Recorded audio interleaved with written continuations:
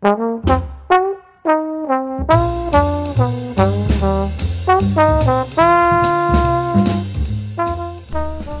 to a new edition of the Neon Jazz interview series with jazz pianist and film composer Altin Sencalar.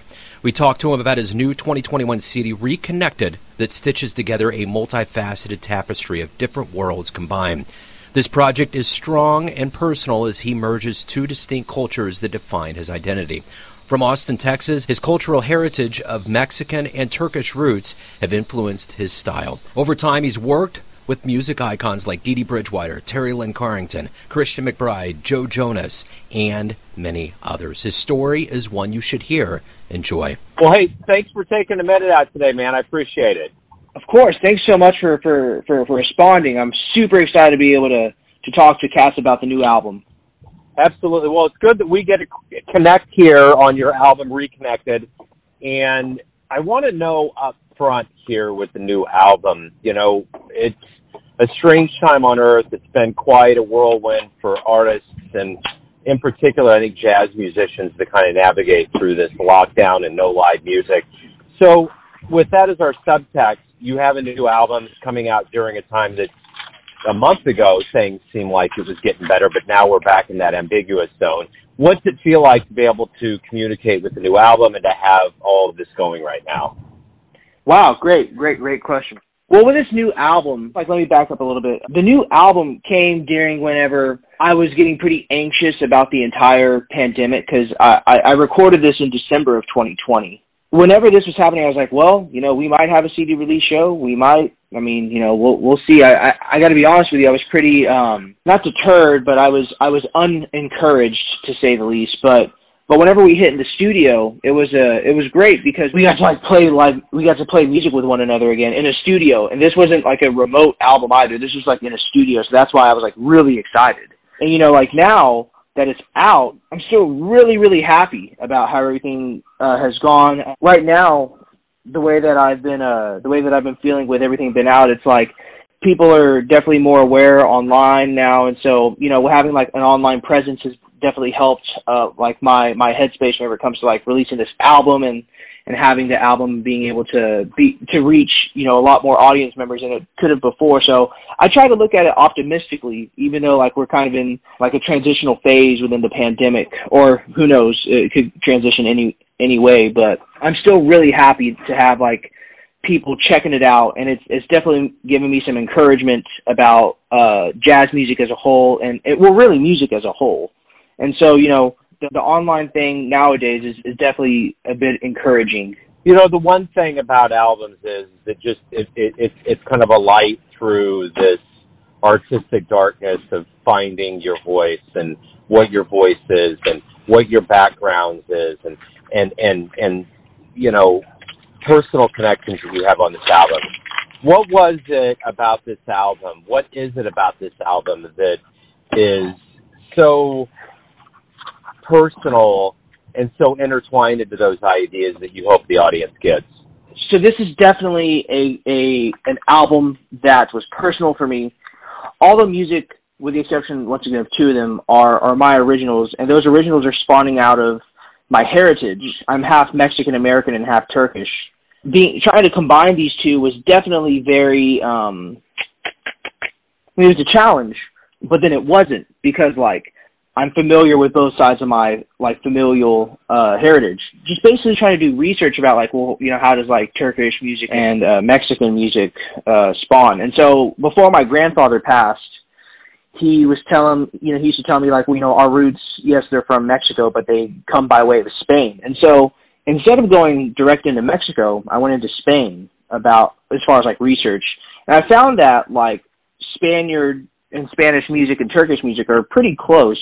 And so they kind of gave me a bit of pride, because, you know, all my life I was like not struggling, but like trying to find like a balance. Like, well, you know, like how do I embrace the two in unity, or you know, how can I like find a way to like coexist in like both worlds, because they're very different worlds.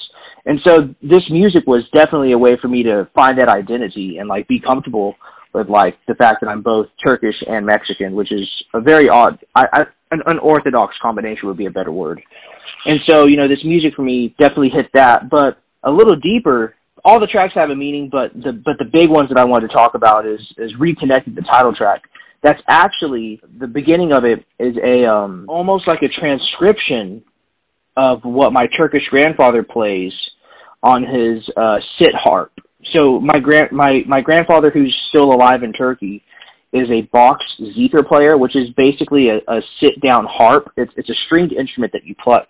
And there's a video that my dad sent me of him, like, he's basically improvising at home. I listened to it and I was like, oh man, this is like super deep. I took like, you know, the first 30 seconds to a minute of it, and I was like, oh man, this could like have like a vibe, like a Tony Williams vibe, or like a train vibe, kind of like modal.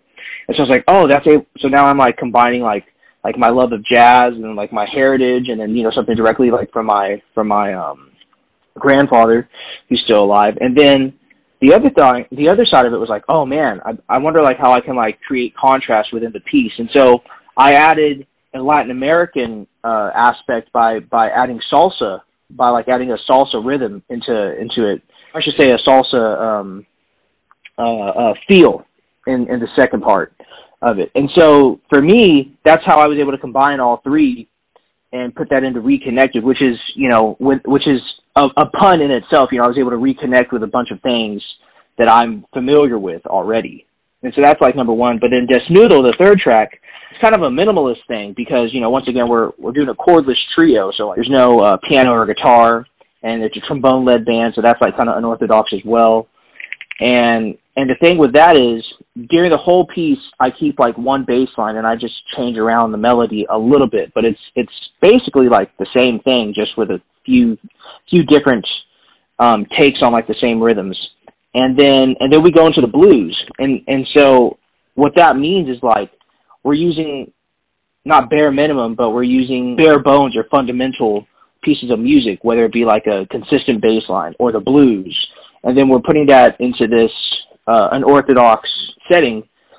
And then the way that relates to the name Desnudo, so Desnudo in Spanish translates like directly to naked, but the way I thought about it was like minimalist, naked, you know, bare necessities. And so that's why I call it Desnudo. And then how that relates to my grandfather who passed away was at his funeral service, there's a song called Un puño de tierra, which translates to a fistful of dirt.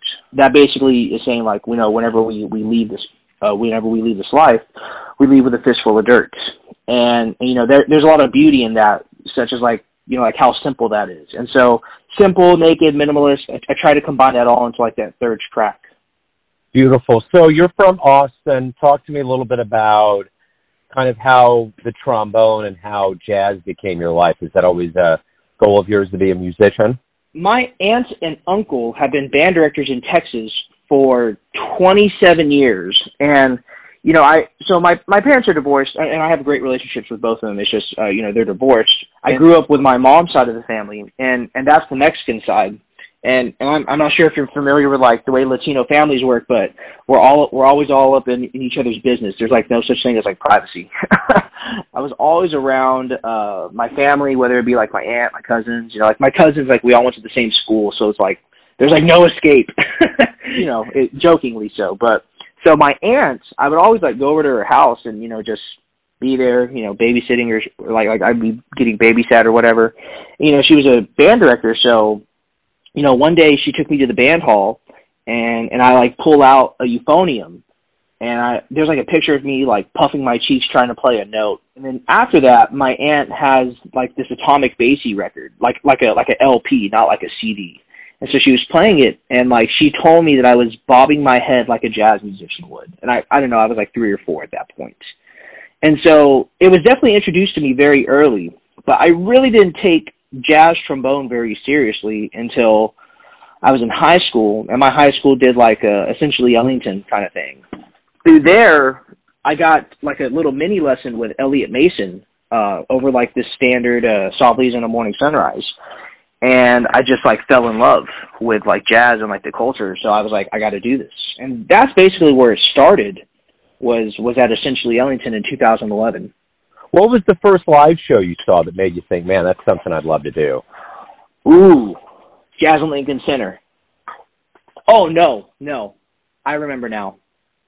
It was Frank West's last concert at Dizzy's Coca-Cola Club in 2011 with the Juilliard Jazz Orchestra. Same conference, yeah.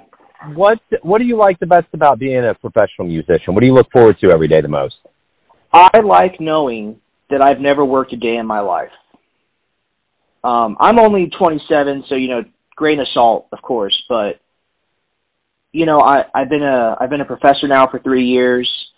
I've been teaching private students for a while, and I've been playing, and I've had some really wonderful opportunities to tour, like in Japan and Europe, and, record on people's CDs, and honestly, I've just, never felt like, wow, do I need a career change? I don't think that's ever crossed my mind once. And I don't think everybody else can say that about their line of work. Well, you've been fortunate, as you mentioned, getting around and seeing the world. You've been, performed with DeeDee Bridgewater, Teri Lynn Carrington, McBride, Rodney Whitaker, the Temptations. It goes on and on. What did you get from the legends and the luminaries and the big shots in the world of jazz and music that in turn you've used to teach those that are in your classes that as an educator? I've gotten a little something from everybody, whether it be before the gig or on the gig or during or after the gig. I think the biggest thing that I've admired about playing with legends is understanding that I'm not there to just share the bandstand. I'm there to learn about music. And that's a thing with jazz music. And I'd expand that to all music, but since we're talking about jazz, there's just this endless, not whole, but endless amount of knowledge to know. And I don't want to sound cliche. It's just the more you know, the realize less you know. And that's kind of where I'm coming from, which is for me, and I use the word every opportunity I have to play with a big name or even a small name or my friends or in my own group, there's always something to be learned. And I absolutely love that. Playing with Rodney Whitaker, he was my mentor in grad school as well, but having him on my second record and all that, you learn how much music there is to learn and how much music there is to love. And playing with people like DeeDee Bridgewater and Teri Lynn Carrington, you learn about how serious people take this music. Not saying that the others don't, but just in that example. And playing with the Temptations and the Four Tops, you learn about you learn about music history, and you kind of have all the elements of that within Motown. So everyone has an idea, a perception of who they think you are, your family, your friends, fans, students. Yes. But ultimately, you live your life. You have a perception of you. Who do you think you are?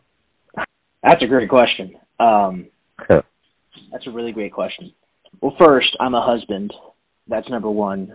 I have a really great wife. She has the patience of a saint, which is why she teaches second graders.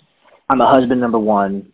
I'm an avid animal lover. I have 2 beautiful dogs. I can't go a conversation without mentioning my dogs. I love my dogs so much. And I'm of course a huge student and participant of the music, if you will. I'm somebody who's able to look at things in an optimistic view most of the time. And I kind of grew up not having as many resources as others would. I grew up with a single mother. And so, nowadays I just look at everything as an opportunity to improve. And so I think I'm always looking towards okay, well, how can this get better every time? So that's kind of who I am in a nutshell. Husband, avid dog lover, and lover of music, as well as students of music in life. Beautiful. Very nice, man. Altin, thank you for taking some time out. It's great to run into your music and to profile it on the show. Good luck with the album and the proverbial return to the stage. Thank you so much. Yeah, we're going to be at 3 universities next week. University of Mary Hardin Baylor, Texas State University, Sam Houston State University, and in October we'll be at Michigan State and hopefully Ball State. Beautiful, man. Thanks so much, Joe. Really appreciate you. Thanks for listening and tuning in to another Neon Jazz interview, where we give you a bit of insight into the finest players in Austin, Kansas City, and spots all over the world, giving fans all that jazz. And thanks to Altin for his time, music, and cool. If you want to hear more interviews, go to Famous Interviews with Joe Domino in the iTunes Store. Visit Neon Jazz at youtube.com, and for everything Neon Jazz all the time, go to the neonjazz.blogspot.com. Until next time, enjoy the jazz, my friends.